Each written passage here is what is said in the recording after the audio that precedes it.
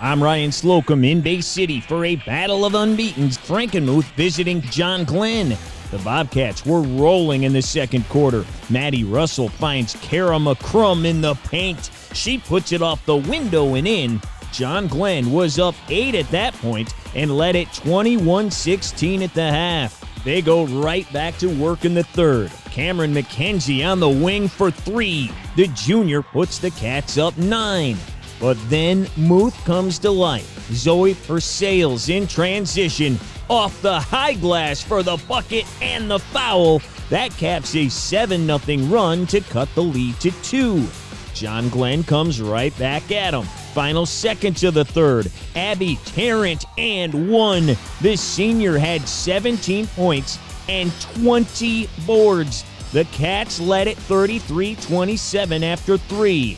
But the Eagles take over early in the fourth. Elenia Solier triples from the corner. That puts Muth up 2. They go up by 4, but back come the Cats. Final minute. The senior Harley McCrum from downtown. John Glenn on top 46-43.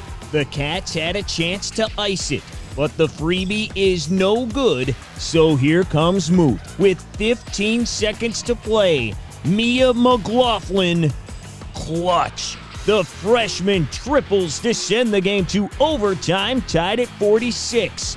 They play into a second OT where Purcell's picks off the pass and finds the freshman who seals the deal. McLaughlin scored 14 with 12 boards as Frankenmuth improves to 6-0, hanging on to hand Bay City John Glenn its first loss in double overtime, 53-50. All season long, we've been preaching defense wins us games, and we had a lapse that first half especially.